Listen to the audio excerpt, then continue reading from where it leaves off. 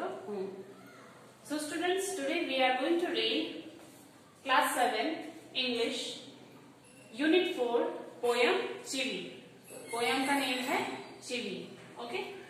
So students, open your book and read with me. Ask yourself as well as your partner, do you like to be always told what to do or not to do? Do grown-ups do this in your experience?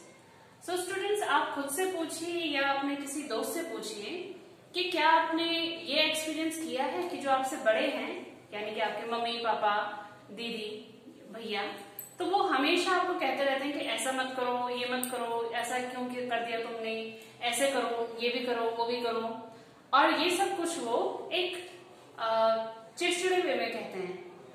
I hope, मुझे पता है कि आप सबने ऐसा experience किया होगा कि हमसे जो बड़े हैं वो हमेशा हमें कहते रहते हैं कि ऐसा करो वैसा करो, और ऐसा करके कई बार हमें डांट भी पड़ती है. सो द वर्ड चिवी, यहाँ पे ये वर्ड है चिवी. चिवी का मीनिंग क्या है? डिक्शनरी में चिवी means to चिवी is to nag. Nag मतलब होता है एक तरह की आफत या फिर मुसीबत, ठीक है. टू कंटिन्यूसली अर्ज someone to do something often in an annoying way. Annoying वे मतलब होता है, एनोय मतलब होता है चिढ़ना. तो किसी को चिड़चिड़े वे में, ठीक है, चिड़ के बोलना कि ऐसा करो, ये मत करो, और कंटिन्यूसली उसको बोलता जाना, उसे कहते हैं चिवी, जिसे हम नॉर्मली कह सकते हैं टोकना. जैसे हमारी मम्मी पापा हमें कहते हैं कि ऐसा मत करो, वैसा करो, कुछ भी हम काम करते हैं तो उसमें टोकते हैं, तो चिवी का मतलब वो है. ओके. सो चिवी जो पोयम है वो लिखी है माइकल रोजन ने. माइकल रोजन ने ये पोयम अपनी ओन एक्सपीरियंस से लिखी है. उन्होंने जो एक्सपीरियंस हो वो उन्होंने लिखा, क्योंकि when Michael was 5 years old, जब माइकल 5 साल के बच्चे थे, his mother took him to a nearby school for admission. तो वो अपने बच्चे को जो है पास के स्कूल में एक दिन एडमिशन कराने के लिए गए. एडमिशन कराने के बाद जो टीचर होता है वो इंटरव्यू में पूछता है माइकल को कि माइकल, जो आपकी मम्मी है वो आपको घर पे क्या बुलाती है, ठीक है. तो बच्चे ने जो है कॉन्फिडेंटली बोला माइकल डोंट. डोंट मतलब होता है मत करो, ठीक है.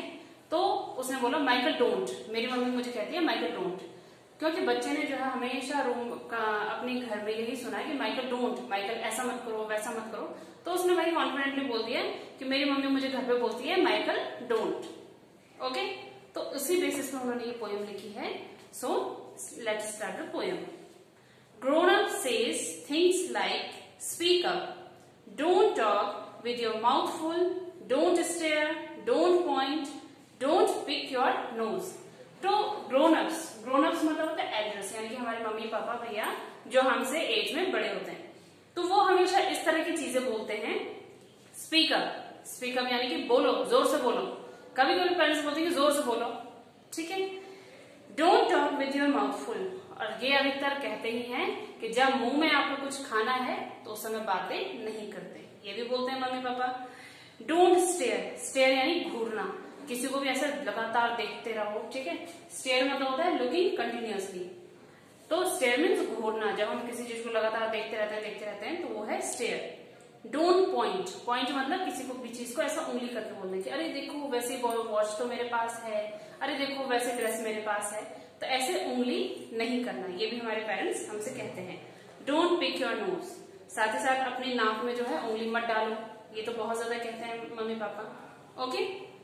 Next stanza, sit up, say please, less noise, shut the door behind you, don't drag your feet, haven't you got a hanky, take your hands out of your pocket.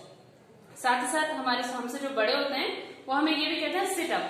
कभी कहते हैं बैठो तो कभी बोलते हैं खड़े हो जाओ.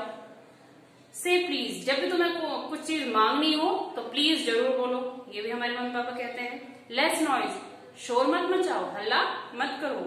Shut the door behind you, आपके पीछे जो डोर है उसको आप बंद कर दो, ये भी कहते हैं मम्मी पापा हमसे बड़े. Don't drag your feet, drag मतलब होता है स्क्रिबल या फिर घिसना या घसीटते हुए चलना. अधिकतर आपने देखा होगा बच्चे क्या करते हैं, अपने पैरों को ऐसा रगड़ते हुए चलते हैं. तो हमेशा हमसे बड़े ये भी कहते हैं कि इस तरह से मत चलो, पैर घसीटते हुए मत चलो. Haven't you got a hanky? और ये भी कहते हैं कि अगर हमारी नोजी बह रही है, हमें स्नीजिंग हो रहा है, कफ हो रहा है, तो कहते हैं कि क्या तुम्हारे पास हैंकी नहीं है? हैंकी यानी रुमाल। Take your hands out of your pocket, अपनी जेब से हाथ बाहर निकालो। जब भी हम किसी बड़े से बात कर रहे होते हैं तो या फिर कहीं मार्केट में चल रहे होते हैं तो कहते हैं कि अपने पॉकेट से हाथ बाहर निकालो, ठीक है। ऐसे भी हमें हमारे एल्डर्स हमें ऐसा कह के टोकते हैं, ठीक है। Pull your socks up, stand up straight, से thank you, don't interrupt, no one thinks you are funny, take your elbows out of the table. अब हमसे बड़े जो हैं ये भी कहते हैं हमें पुल योर सॉक्स अप, अपने जो जुराफे हैं उनको ऊपर करो। जुराफ ढीली होकर नीचे हो जाती है ना, तो फिर वो कहते हैं कि अपने जुराफों को ऊपर करो। स्टैंड अप स्ट्रेट, सीधे खड़े रहो, हिलो मत। जब बात करें तो हिलो मत, सीधे खड़े रहो। से थैंक यू, जब भी कोई तुम्हें कुछ देता है तो उसको हमेशा थैंक यू बोलो, धन्यवाद करो उसका। डोंट इंटरप्ट, इंटरप्ट मतलब होता है इंटरफेयर, यानी कि दो लोगों के बीच में दखल अंदाजी करना, उनको डिस्टर्ब करना। तो अधिकतर बच्चों को बोलते हैं कि जब दो बड़े बात करते हैं तो बीच में नहीं बोलते, तो इंटरप्ट मत करो।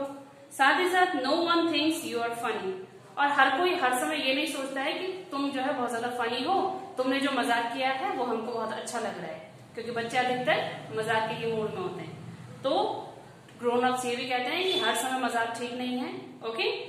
Take your elbows of the table, अधिकतर आपने देखा होगा बच्चे जो है टेबल पे हाथ ऐसे करके बैठे होते हैं, तो बड़े कहते हैं कि अपनी जो हाथ है उसे अपनी कोहनी, एल्बो मीन्स कोहनी, कोहनी को टेबल से नीचे हटाओ। Can't you make your own mind up about anything, और ये तो बहुत ज्यादा कहते हैं कि जब बच्चे कुछ भी काम करते हैं तो कुछ काम बिगाड़ देते हैं, तो हमेशा पेरेंट्स ये कहते हैं क्या तुम्हारे पास दिमाग नहीं है? क्या तुम खुद से अपने दिमाग लगा के इस काम को नहीं कर सकते? इतना भी नहीं आता तुम्हें? कहते हैं ना। तो ऐसे ही हमारे जो ग्रोन अप्स होते हैं, हमसे बड़े होते हैं, वो हमें ऐसे कह के टोकते रहते हैं, लेकिन टोकने के पीछे इस तरह का जो काम होता है, जो उसका मोटो होता है, एम होता है, वो ये नहीं होता कि वो हमें डांट के हमें जो है डराना चाहते हैं, बल्कि वो हमें इस तरह से सुधारना चाहते हैं, ताकि हम जब हम बड़े हों तो हमारे अंदर जो है गुड हैबिट्स हों, ना कि बैड हैबिट्स हों। ओके स्टूडेंट्स, जिससे कि हमारी आगे की लाइफ क्या हो, अच्छी बने, हमारे अंदर गुड मोरल वैल्यूज आए। इसीलिए जो हमारे ग्रोन अप्स हैं वो हमें डांटते हैं या फिर हमें टोकते हैं। Okay students, so I hope you enjoy this poem.